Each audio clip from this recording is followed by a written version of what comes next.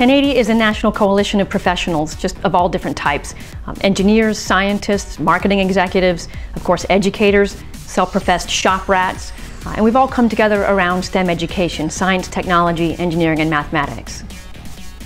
The 2016 STEM Innovators and Training Tour will stop in 12 cities thanks to a sponsorship from the U.S. Army. At every one of these events, 500 to 1,000 high school students will come together and learn that each individual is a STEM student, every one of them. This is true because STEM is at the core of almost every area of innovation today. Critical thinking, problem solving, being a great teammate, being a leader. These are all things you can learn through good STEM education, and they're skills that these students can apply no matter the path they choose. What happens at an event? Students work as a team.